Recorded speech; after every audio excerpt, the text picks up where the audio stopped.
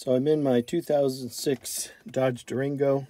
Started fine, but it won't let me take it out of park. So I assumed the problem was in here, and with this right here, this mechanism, this slides and then this releases, it plunges back so that you can move the gear shifter.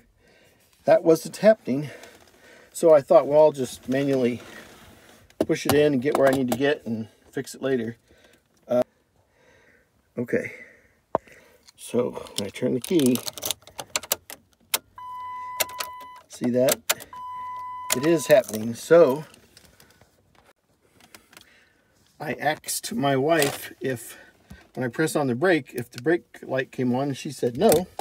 So I figured it was the switch at the brake pedal, which looks like, okay, so it looks like this. And here's the new one that I got for my 2006 Dodge Durango.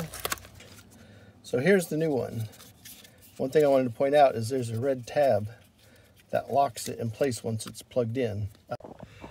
Okay, so it's located, this is the brake pedal, and it's located right up there. There's the electrical connection. I'm going to plug this back in, and then you'll see me put it in. Okay, so plugging this in. Maybe.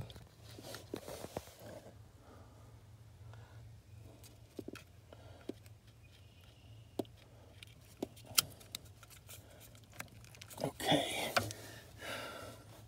All right. Okay, so there it's electrically hooked, it's hooked up to its electric, and now I have to put it in that bracket right up there. It just twists in right there. See, so that's the brake pedal. All right, so I'm gonna set down the camera and put it in there, and what it is, just so you can see how it's got what I'll call Mickey Mouse ears. It just slides in there at an angle, and then you turn it to the right and it'll lock it in place. And then your brake pedal keeps it like this, and when you let go of the brake, it plunges out, and then that's what turns your light on and allows you to put it in gear. And this part only costs $21, by the way.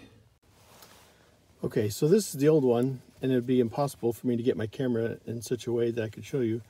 But this tab needs to be turned as such to fully activate it. So that's what I'm going to do.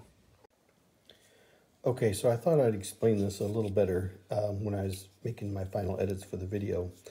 So this tab, when you buy it brand new, should be sitting at a 45-degree angle. See how it's sitting at a 90-degree angle right now? It should be sitting at a 45-degree angle. And after it's in position and electrically plugged in, then what you do is you move that from a 45 to a 90-degree angle like you see here, and that sets it. And it can only be set once. So, funny story, the first one I bought, I didn't check it at the store. I came home and I saw that this tab was already set at 90-degree angle, and I tried it and it did not work. I took it to the auto store. They did exchange it out. I checked the new one. The new one's at a 45-degree angle. So these things can only be set once. And so make sure when you buy your new one, it's at 45. Then after you're done, after everything's set, then I flipped it back to what you see here, and it can't be changed, and then it's set. And just as a bonus, these are the instructions that came with my second one. My first one didn't even have the instructions, so obviously somebody probably used it and you know, did whatever, I don't know. But the auto store made it right. So here's the official instructions I got with the second one I bought. And you can see where it's sitting at a 45, and they're even showing don't set this until, so you can just pause the video and feel free to read these instructions. And disclaimer, this video is not a how-to, it's just how I did it, and it can maybe give people ideas.